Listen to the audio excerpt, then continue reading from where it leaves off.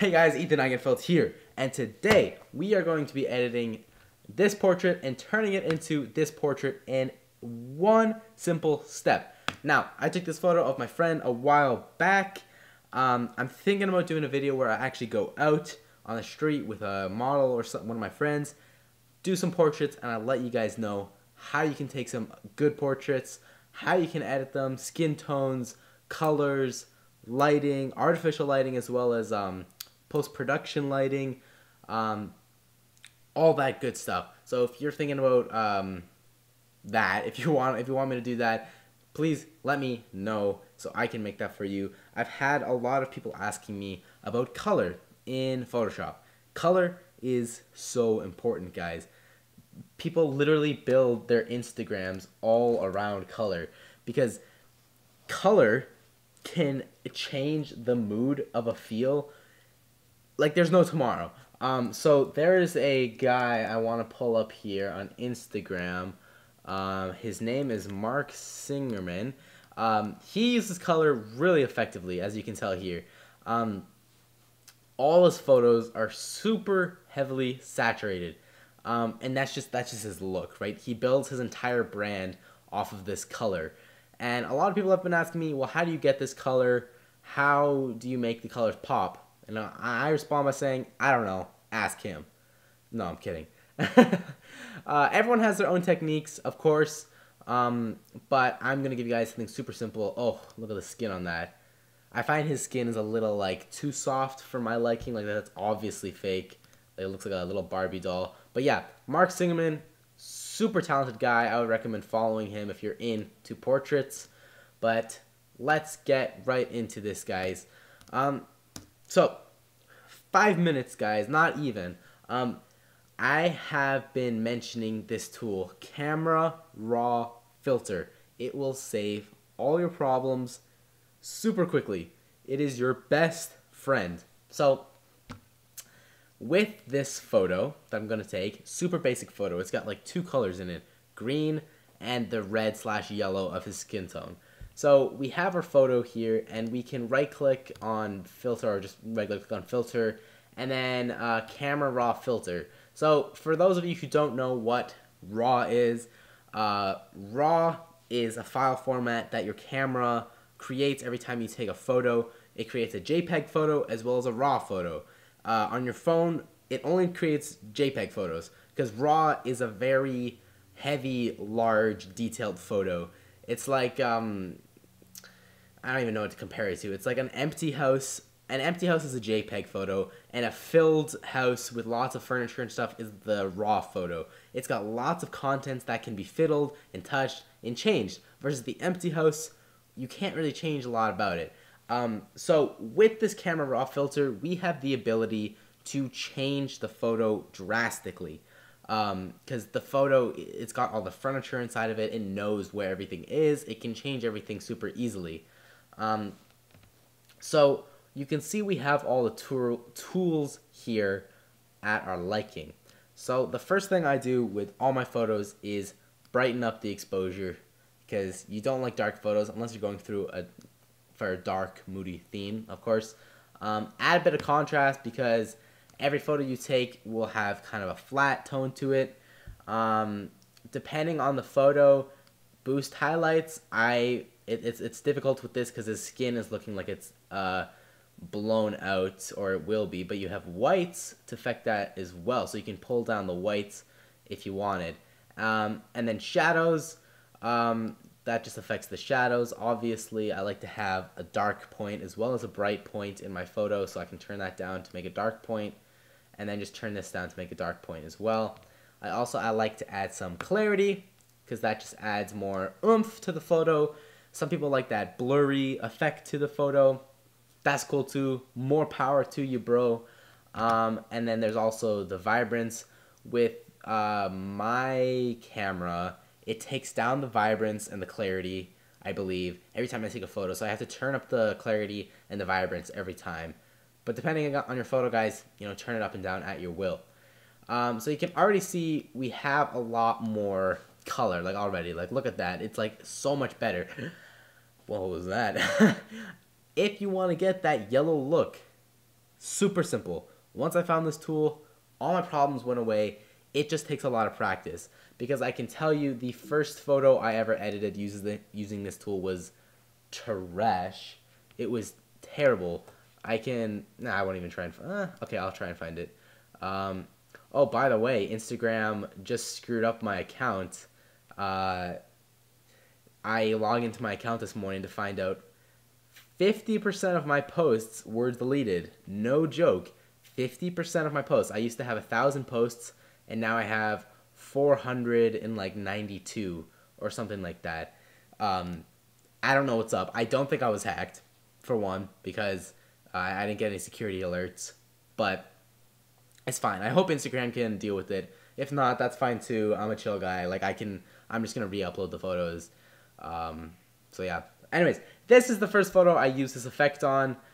It's really weird in my opinion. Her skin's really orange. The trees are way too orange. The sky's way too blue. It's awkward in my opinion. You know, I don't think the trees would ever be that color, and I would like to make the colors realistic. It's important to make your colors look realistic.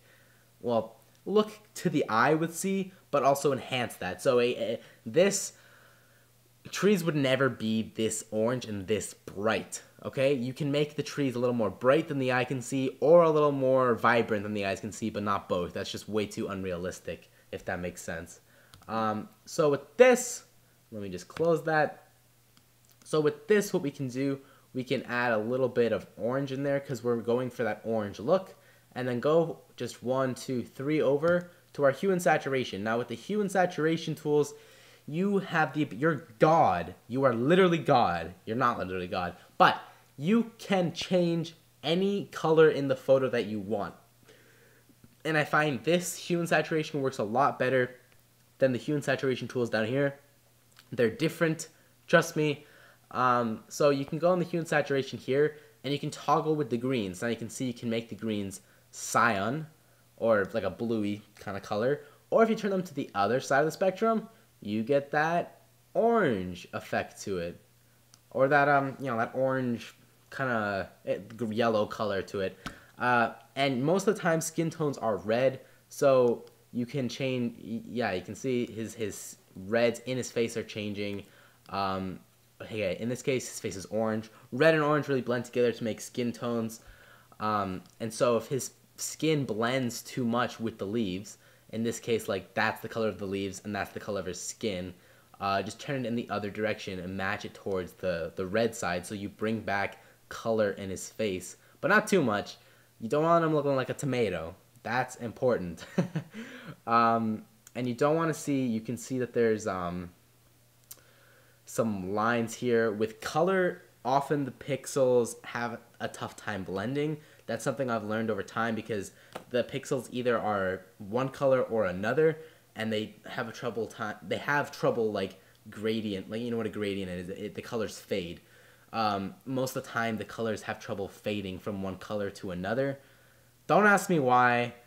Don't ask me why, they just do. So when you really take a color, put it to one end of the spectrum or the other, sometimes, if not most of the time, you see this line where it's either one color or the other color, and it looks bad. You want to find that sweet spot where it looks soft. So in this case, you can't tell where the line starts and where the line ends.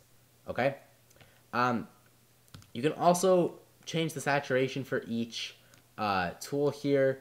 Bring back some of the skin color again, like add some hue or some saturation, sorry, and then like the color in here. So from the example I provided earlier, when I was that age, 14 or whatever, I probably would have done something like that and been like, bravo, great. Leaves don't look that color at all, so I would never do that now. Leaves are a lot more faded, something like that. And his skin's looking a little too red, so I'm going to pull that back here. So yeah, leaves, just, they're not that vibrant, so I would never do that. Even something like that looks really good, but this is all about color, guys. So we're just going to boost the color up, like there, even though I prefer something like that. That's fine. Color, guys. It's all about color. If you want color in your feed, do something like this. And the final thing you can do is luminance. Luminance for me has been proven to be very, very effective. effective. What this does is that it individually affects each color, just like the saturation and hue, but it brightens up those pixels. So this is useful because, like I said before, the reds and the oranges are skin tones, and if your face isn't lit properly, this tool can lighten that up. So we know that his skin is orange, so if we lighten that up, boom, his face is like lit now. Well, you wouldn't obviously do it this dramatically, but you can lighten up his face so it looks good. Now, in my opinion, that looks like really pale, so I wouldn't do that. You can bring it down. It's the same thing, right? So I do that sometimes. I often bring up my oranges to make it look more lit and soft, and you can do the same thing with the reds if you wanted to. And then with the greens too, because we know the greens are the leaves, so you can do that. I'm not going to touch them. And then yeah, basically with those steps you can get your look you want to. You can also go just before the hue right here, and then you can change sharpening. You can turn up the amount. It just sharpens up all your photos basically, which is not a bad idea. I generally stay away from the curves in the raw filter. I haven't really gotten into that yet myself, because the curves adjustments outside of the camera raw filter is really good, and I like to stick in that, and I like to just play around with that more.